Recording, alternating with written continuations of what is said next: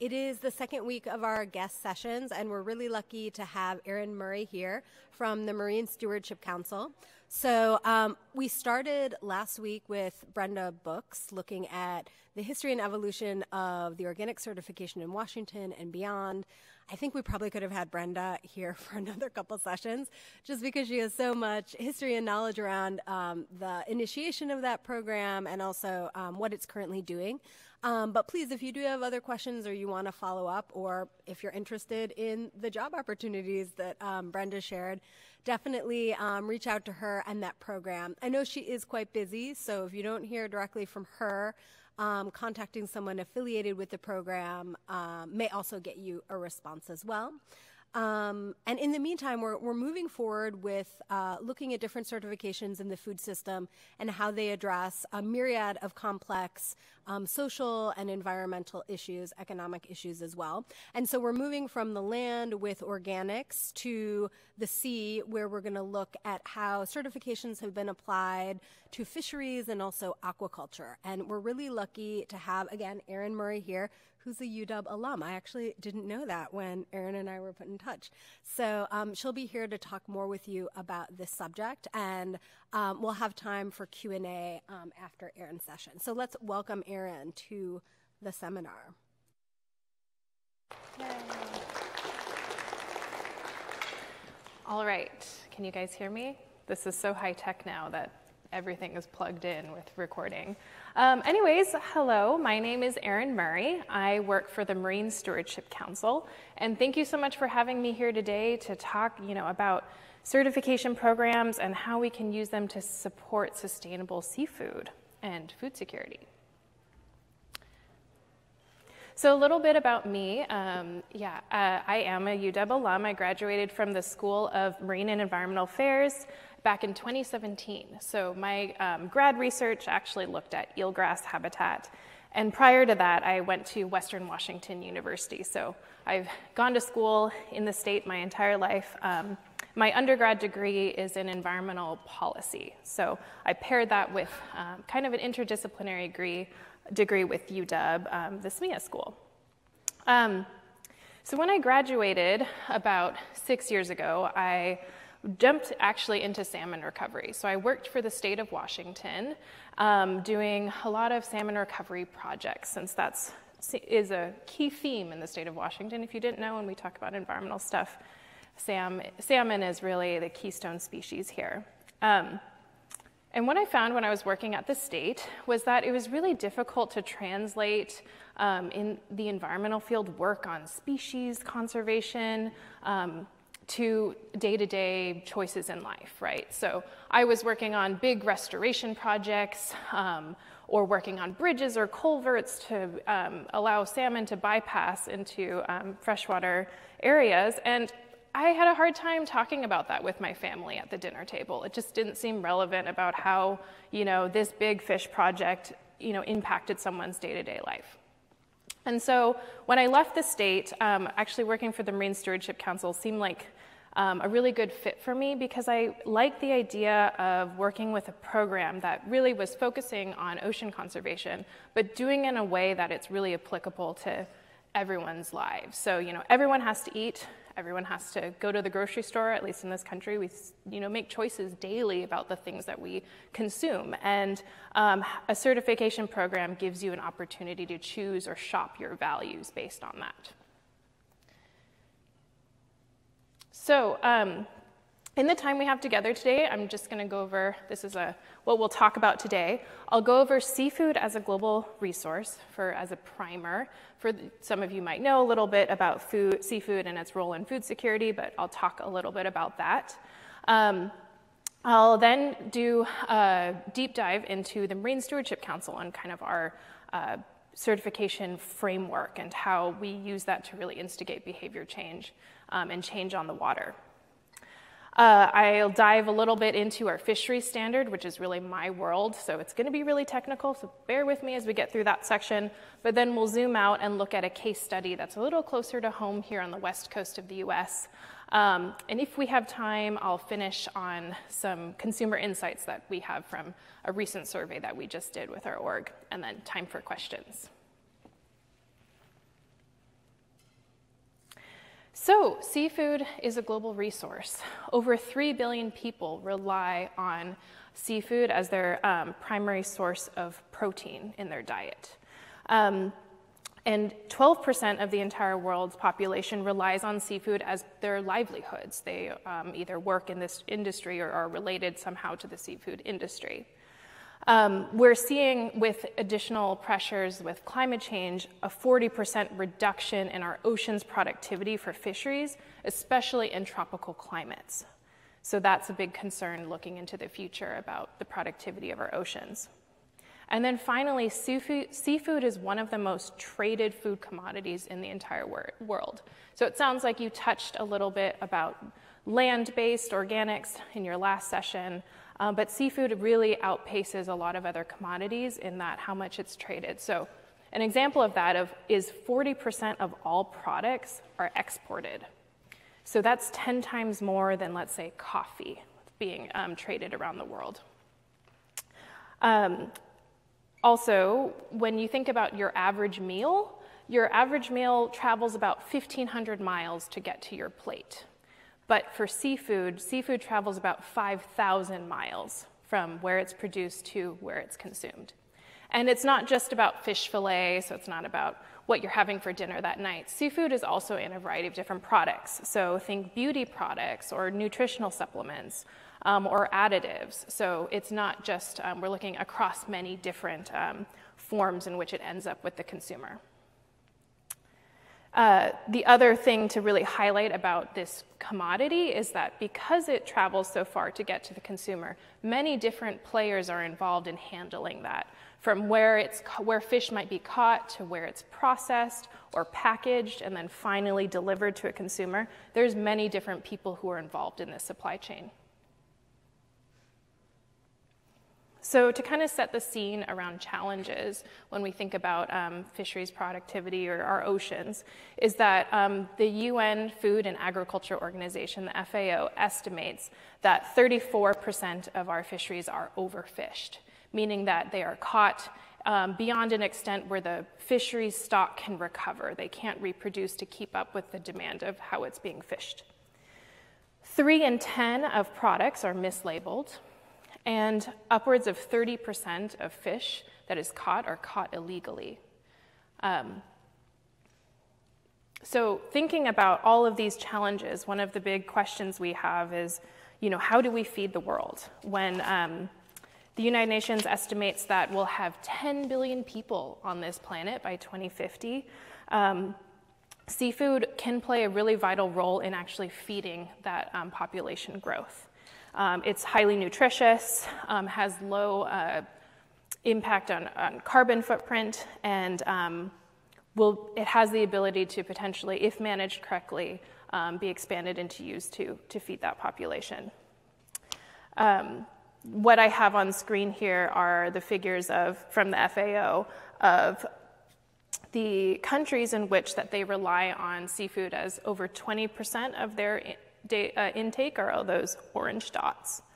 And the figure on the right-hand side is the state of our stocks. So you can see overfished stocks are increasing, but we do have 64% of stocks that are able to sustain fishing pressure. We also are seeing in research that responsibly managed fisheries can be one of, if they're managed well, they can be relied on into the future for seafood consumption.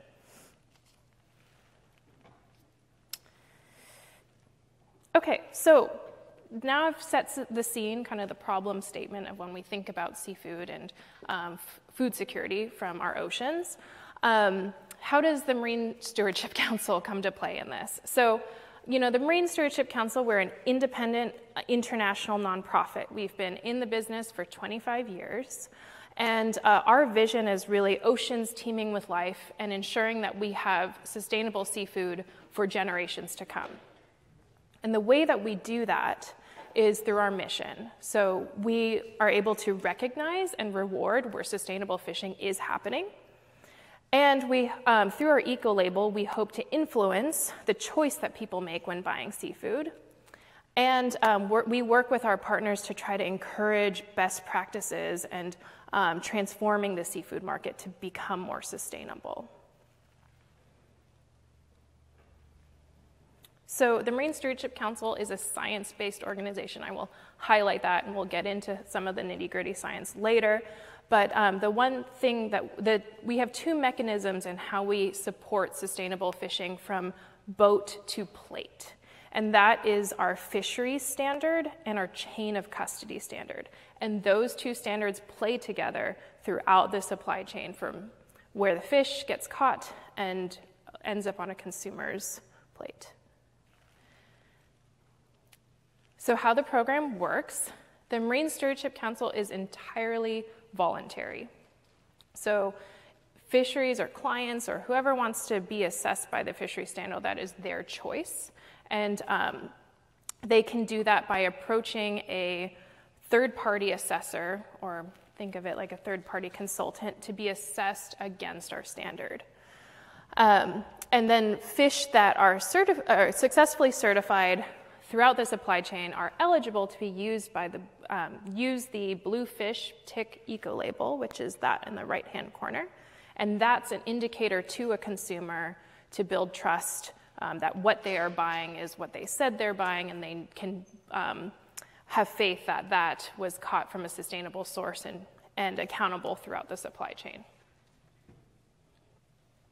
So these are our two standards. And the way that I like to think about standards are think of them as grading rubrics. So the Marine Stewardship Council looks across the board at best management practices, best science, and we develop these rubrics on how a fishery should be graded against that. Whether they have best management, harvest control rules in place, they're looking at the stock and if they can replicate and be stable into the future.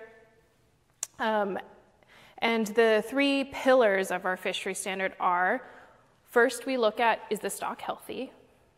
Second, we look at what are the ecosystem impacts? So the act of fishing on this stock, what are their impacts to habitat? Are they affecting habitat? Are they degrading habitat? Also, are they impacting other species that they don't intend to catch? Are they impacting marine mammals? Are they impacting whales, endangered and threatened protected species? What is this fishery's impact on the ecosystem? And then third, we look at effective management. Is there effective management in place to halt the fishery if things become too dire? Or that there's good feedbacks in data collection so that the fishery can be monitored. And then in our chain of custody standards, so that is ocean to plate traceability through the supply chain. So after the boat hits the dock and when it gets handed off to either processors or is packaged, the things we look for are identification of that fish throughout the supply chain, that it's segregated from other fish that might be not certified, that there is effective management in the supply chain, and that at the end of the day, only certified product gets the logo on it. So when you think about certifications, as you are probably learning in this seminar, MSC is also certified against other certifications for best practice. So these are all the programs that we meet global best practice requirements for our own certification program. So we meet the FAO Code of Conduct for Responsible Fisheries and Eco-Labeling Guidelines. MSC also meets the International Social and Environmental Accreditation for Labeling Alliance. It's a really long name, but it's ISEAL is the short term for that. We meet their codes of best practice. And we also meet the Global Sustainable Seafood Initiative benchmark for seafood schemes. That's GSSI. So we too look to our peers to be assessed to make sure that our program is reliable. So I want to take some time on this slide just because when you think about many different nonprofits operating in the space of ocean conservation, the Marine Stewardship Council takes a really unique approach. So we take a market-based approach. So some nonprofits might say, don't eat fish. Don't eat fish, just avoid it, and then that's how we'll save the oceans. The Marine Stewardship Council really believes that that's not a really realistic statement. Like, maybe that is an option for some cultures around the world, but not every nation or different communities can make that choice. And so we use a market-based approach in order to drive change, to encourage fisheries to operate more sustainably. So this is how our theory works. So first, we have a fish stock that becomes certified against our standard. That's number one. By having a fishery certified, it then allows a retailer or restaurant to source from that sustainable fishery. Once that retail and restaurants can source from something that's deemed sustainable, there's traceability throughout the supply chain with the eco-label. That eco-label then allows consumers to shop their values. So a consumer can decide that ocean sustainability is important to them. They don't want to support overfished stocks. They don't want to support illegally caught fish.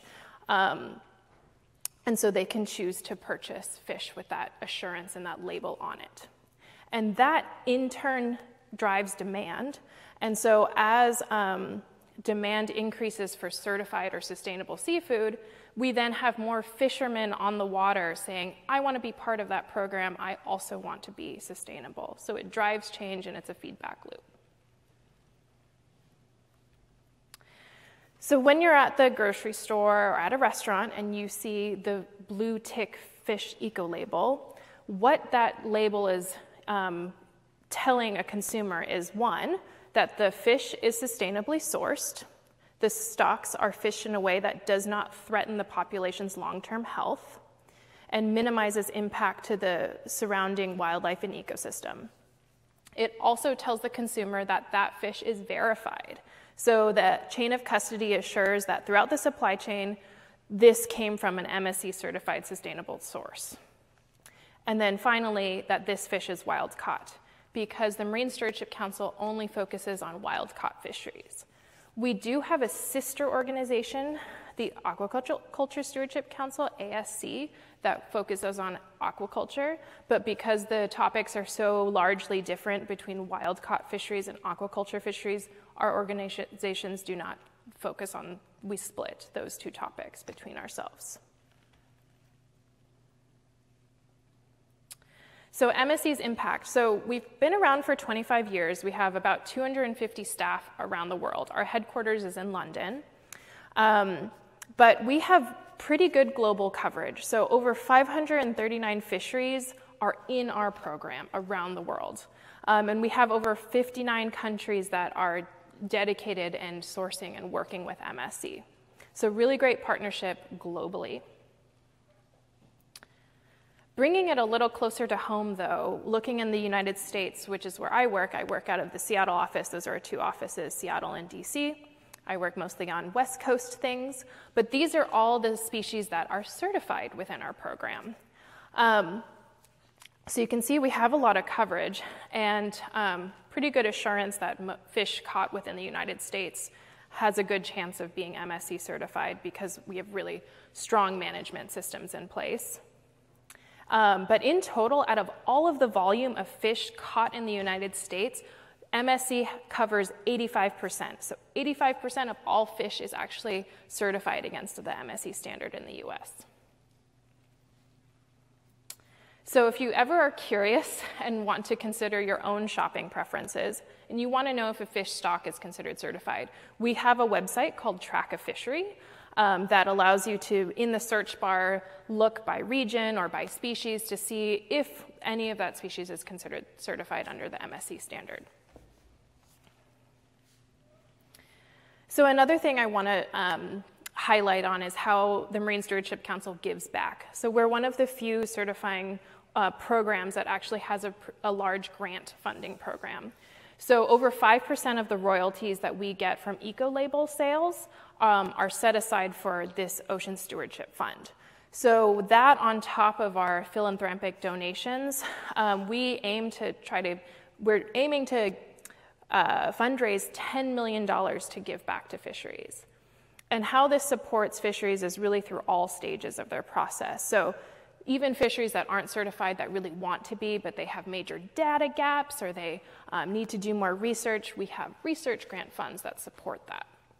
Or for fisheries that have been certified a really long time and that they want to maintain their certification, we also have funds to support them to stay in the program. This is just a summary of how much money we've given back to the fisheries communities through the years. Okay, so I want to dive into the fisheries standards. So this is my world. I work on the fisheries side of things. So basically, the fish before it hits the dock. And so I work with a lot of producers, we call them, or fisher people, but mostly fisher people organizations that operate up and down the West Coast. So I realize I've been using a term throughout this talk that is probably unclear, but what is a fishery?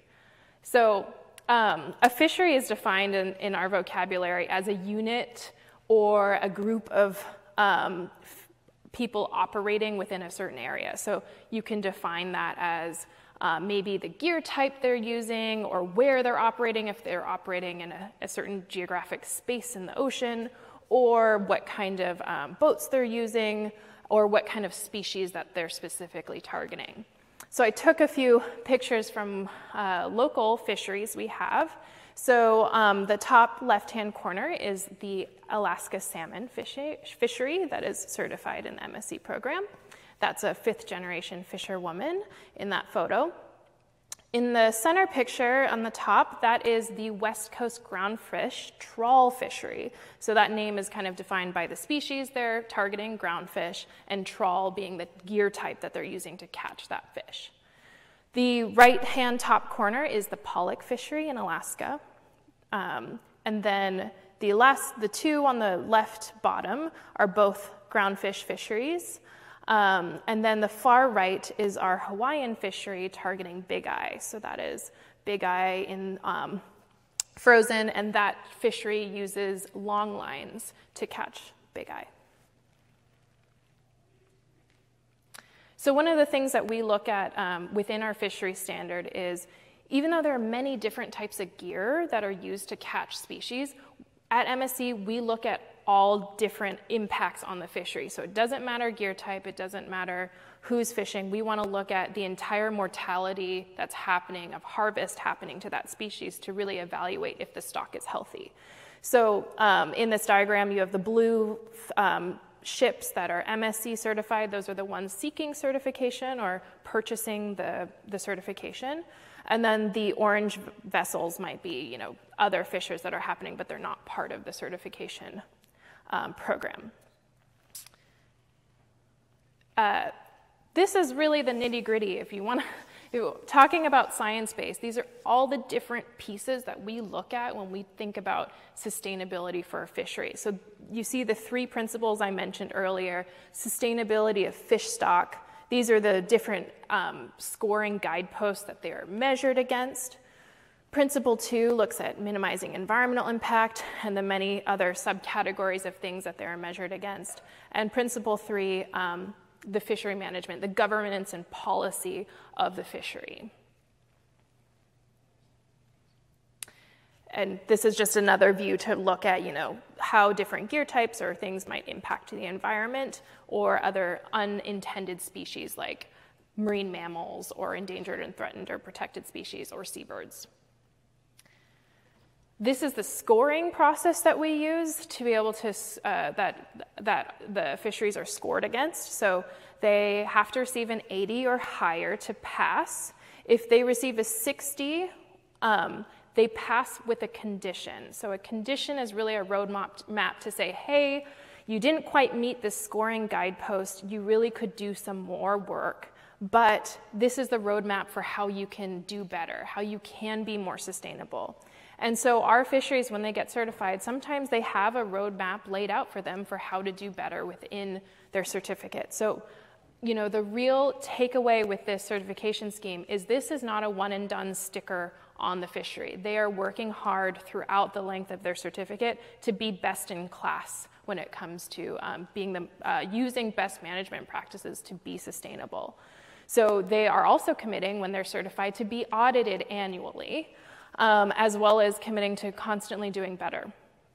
So another thing about the MSC standard is we evaluate our standard internally as well, and we change our standard every 5 years to be more rigorous. So when you think about the lifetime of MSC, these fisheries are committing to a process to constantly do better throughout their life cycle of their certificate. So let's do a little case study about something closer to home, like how this applies to kind of what's happening here on the West Coast. So do any of you guys know what groundfish is? I think I've said it a few times, but is that just going over your head? Have any of you guys eaten groundfish? Raise your hand if you think you've maybe eaten a groundfish. Okay, few people have. So groundfish is just an overarching term for a variety of species of fish that live at the bottom of the ocean. So there's many different species in this category. There's lots of categories of rockfish, of ling cod, or different types of cod, or dovers or soles, which are flatfish that I put a little diagram on the bottom to trigger your memory. But in the 1990s, here on the West Coast, we had a major event where this groundfish fishery complex collapsed. The fishery was declared a disaster in 2000 by NOAA, which is the National Oceanic and Atmospheric Association, and they shut down the fishery. This collapse was due to a variety of factors, but part of it was there was a poor understanding about groundfish biology. Some species of groundfish, like rockfish, are really long-lived. They live 50 plus years. And there is also a combination of unfavorable environmental conditions that just really made the fishery hit rock bottom. And having this fishery shut down was really tough on the communities up and down the West Coast. So they couldn't go out and fish. A lot of processors were shut. A lot of people lost their jobs and their livelihoods. And so groundfish fishermen, instead of, I guess, trying to turn their back on the fishery, were really dedicated to supporting the fishery to recover. And so through careful management and better data collection, the West Coast fishery actually rebounded. So this is a really strong example that even if a fishery collapses, there are ways to support a fishery to recover. So 14 years after the collapse, this groundfish fishery actually received MSC certification. So one of the things that we can kind of support and also recognize and reward all of the sustainable practices and all the hard work that these fishermen are doing through the program. So I wanted to just watch a little YouTube video about this groundfish fishery and highlight one of the families that operates in this space. So I'm going to toggle here to YouTube. And let's hope the sound goes.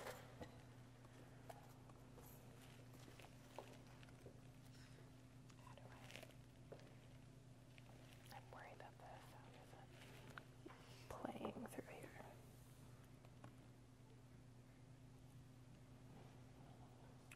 Yeah, I don't know.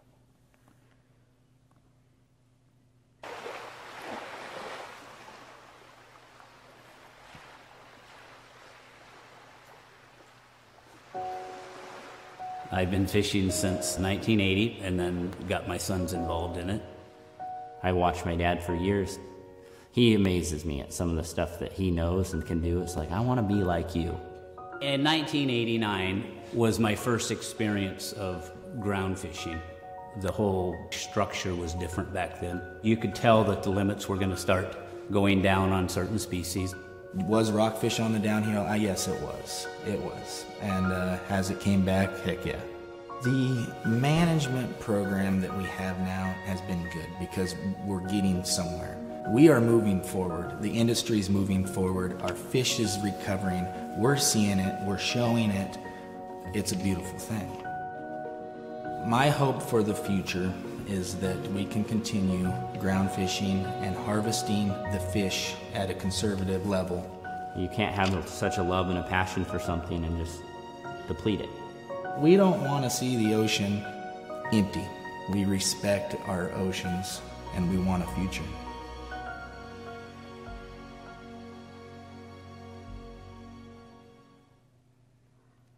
All right.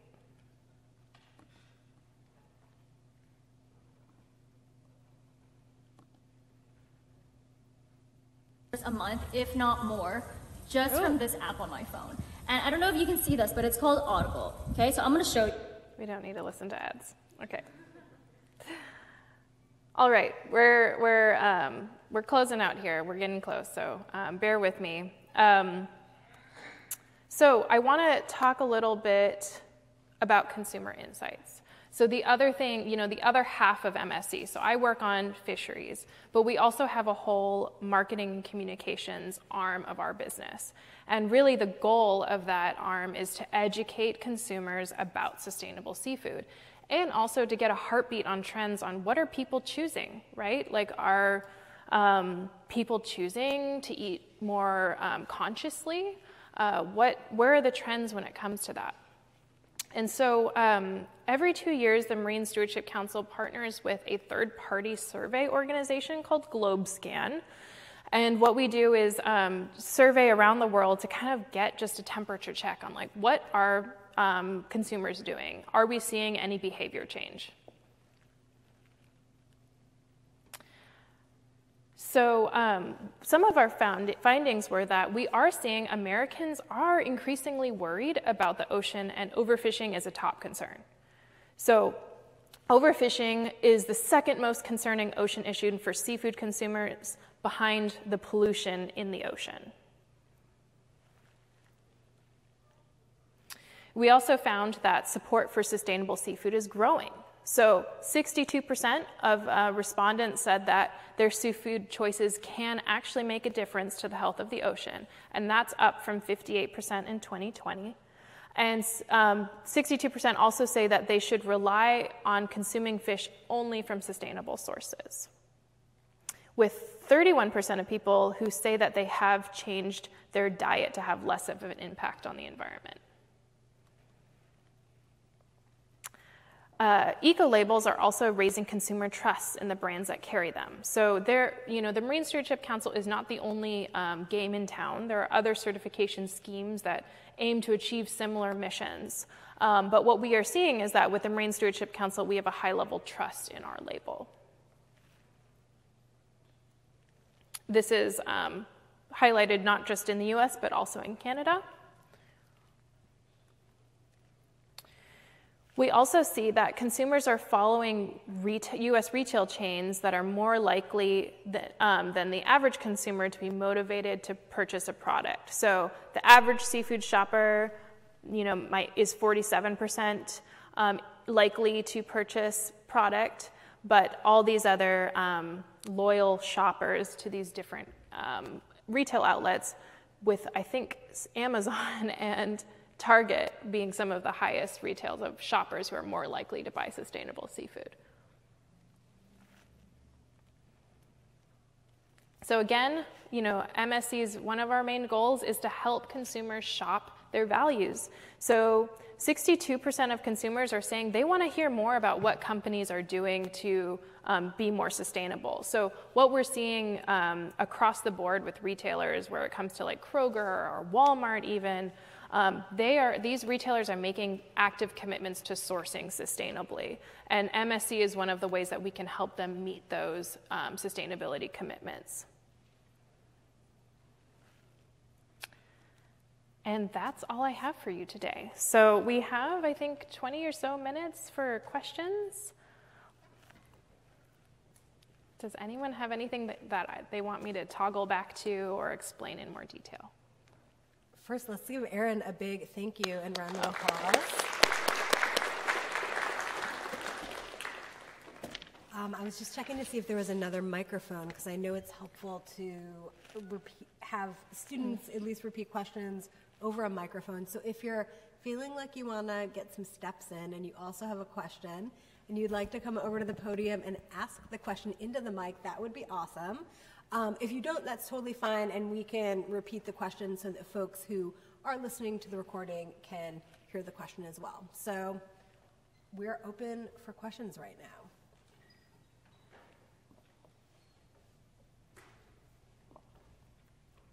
And as an introvert, I would hate wanting to walk. There's no way I would walk down to the stage and ask a question. So happy to take anything from your seats. Yeah, feel free to raise your hand as well.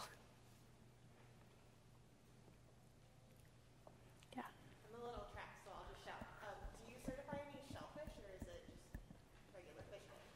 That's a great question. So the question is, does MSC certify shellfish? So that's a really interesting question, and we do. So we have an aquaculture arm of that focuses on anything truly aquaculture. But at the MSC, and I didn't know this until I started, we have something called enhanced fisheries. So they're wild shellfish, but they are enhanced in some way that like they are protected or given substrate to grow on, but it is seeded by the wild stock. And so those actually are certified under the MSC standard. So an example of that is scallops. So scallops in Japan, they're given a substrate to grow on. So wild larval scallops can either attach on that. Wait, I'm getting scallops and mussels mixed up. I think it's mussels. And so it's given a place to grow, and then they are then harvested, but it's considered a wild fishery because you're not adding any lab-produced like seed from, domestic stock to be grown there. We also have wild-caught scallops, which, an area of the ocean is, somewhat protected, and then it is dredged when they're finally ready to be harvested and put into the market. So that's another way that we certify shellfish. Yeah. For the conditional certification and the roadmap, if the fishery doesn't meet the standards by a certain amount of time, is the certification removed?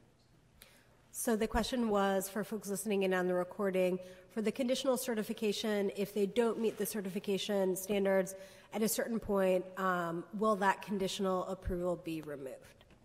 Yes. So the answer is yes. So let's say there is a fishery that needs to do a biological stock assessment. When they get certified, they say, hey, you can come into the program, you just pass, but you really need more detail, you need more data.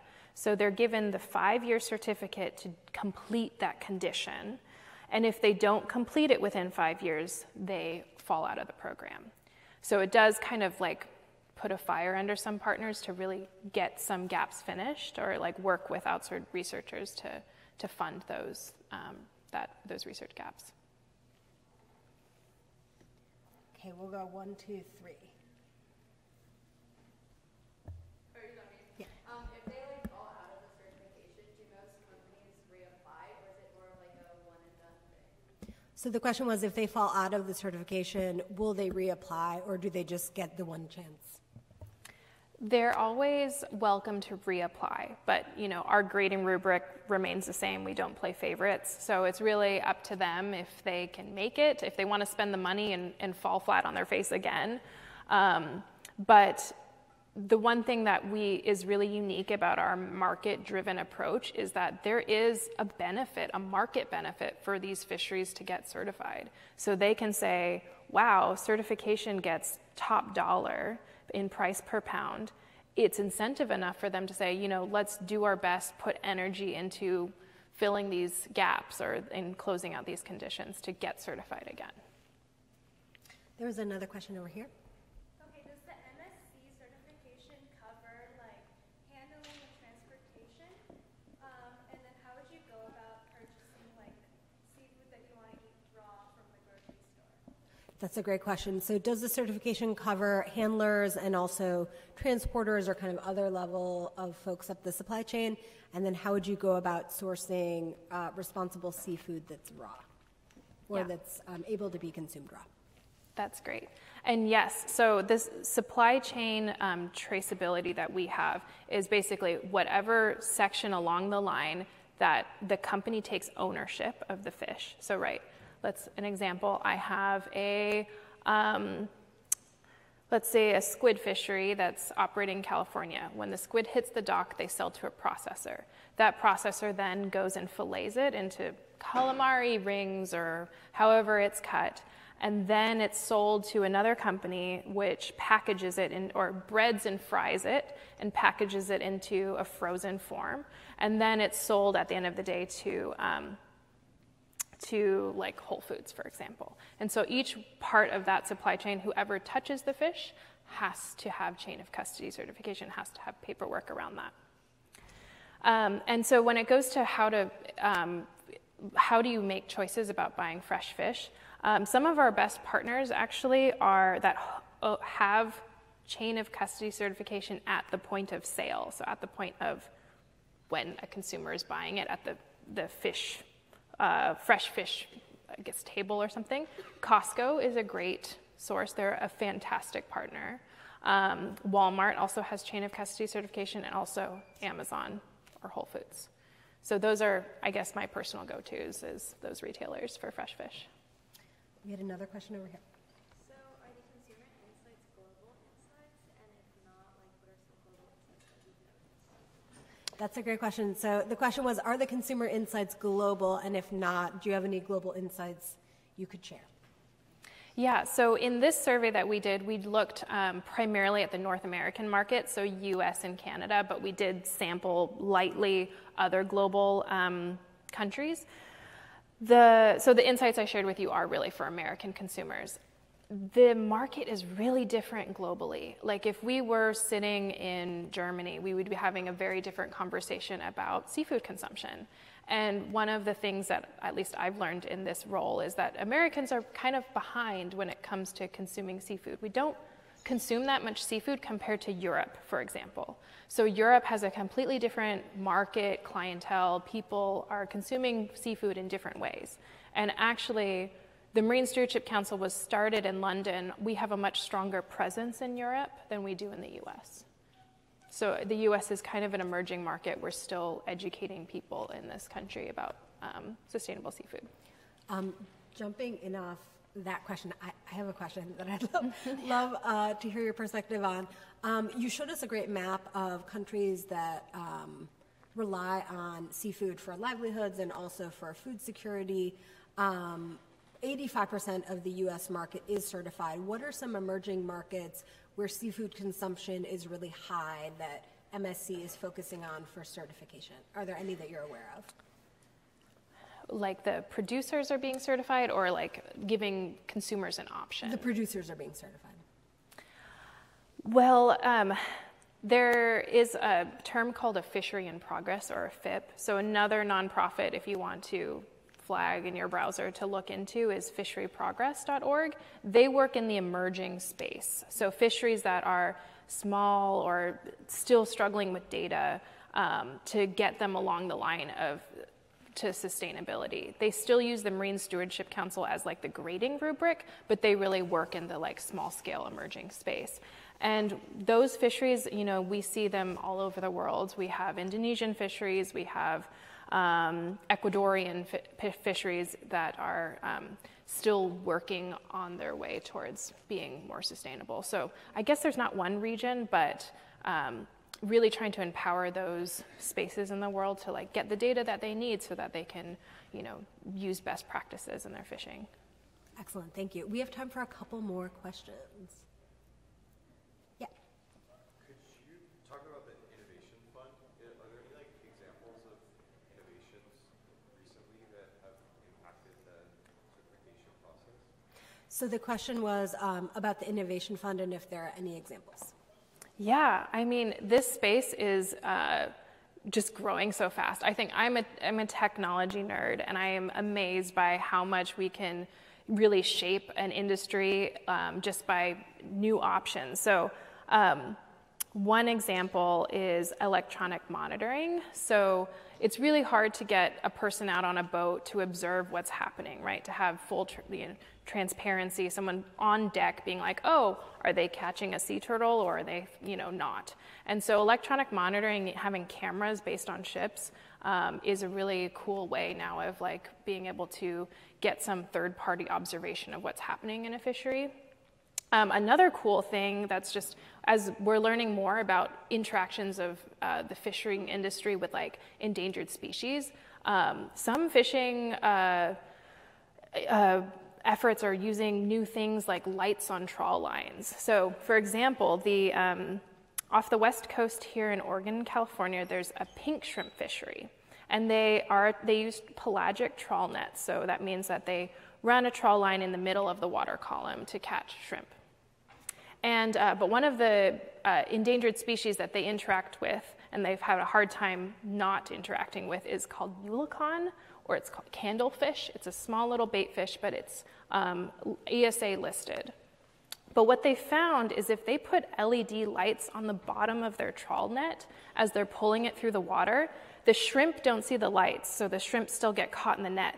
But the eulicon or candlefish see the lights and they actually divert away. So we actually have videos of the trawl moving through the water column and avoiding the catch of that endangered species, but catching the intended targeted species, which is shrimp. So I think those innovations are happening all the time. It's just kind of cool to see how they're being used. Okay, these are great questions. I think we have time for one more. Last question. You mentioned there's a financial incentive for fisheries to become certified. What are some of the challenges to becoming certified? Yeah, there's, some of the biggest challenges I think are either data gaps, like for example in the United States, these fisheries are heavily reliant on like federal or state resources like the Department of Fish and Wildlife or NOAA to either fund research cruises to get biological stock assessments or whatever. And those state and federal agencies are really funding crunched. So sometimes these fisheries aren't getting certified just because, the state of Oregon hasn't run their survey, so we can't do it. The other thing is when you look at international fisheries like tuna. So tuna is a high seas fishery. So if you ever take, I don't even know if they still teach it here, but the law of the sea, which is at the law school, they talk about different jurisdictions and waterways. So state waters, federal waters, high seas. And so tuna fisheries are managed on the high seas level. So many different countries, like in Pacific tuna might be, you have Australia at the table, Japan, China, US, other South American countries that all decide on how much they will choose to catch. And it's a consensus decision. And so if one country says, hey, I don't agree to that catch limit, I want more, they're at an impasse and they can't pass a harvest management rule. And so if they don't have those management strategies in place, they fail out of our program. So that's another thing. It's not necessarily the fisheries' fault. It's like the management isn't able to come to an agreement on harvest control rules. Okay, excellent. Let's give Erin another round of applause. Thank you so much for sharing your time with us.